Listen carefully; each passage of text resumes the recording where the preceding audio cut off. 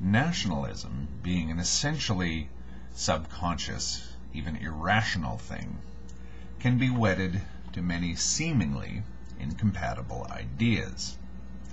In the case of Canada, a lot of people, a lot of Canadians, feel a certain degree of pride in their country for its alleged multicultural makeup.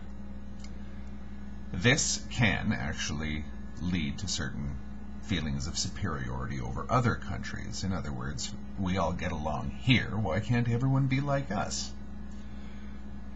That's nationalism. It can also lead to overlooking all kinds of nasty undercurrents in our own culture.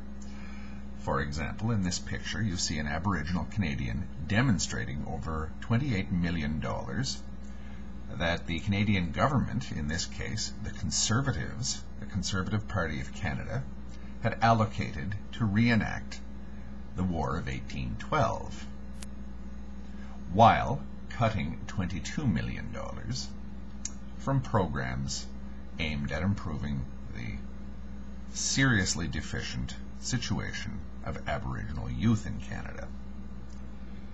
The War of 1812 is something of a Canadian nationalist favorite because we allegedly defeated the United States in this war. Historically, this is very problematic, but that doesn't interest me in so much as the Canadian endless fascination with that war, and it points to the strong and enduring undercurrent of, I can only say, brainless anti-Americanism in the Canadian mind.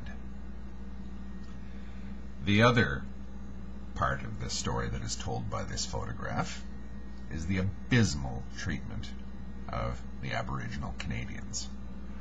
I could make 100 videos on this subject and never express the horrific nature of the crime that has been perpetrated against these people.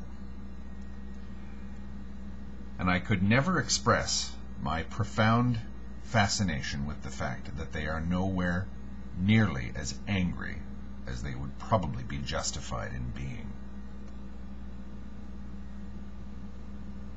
Let me assure you that my previous video was not intended as anything remotely resembling praise for Canada. It's just a place like anywhere else.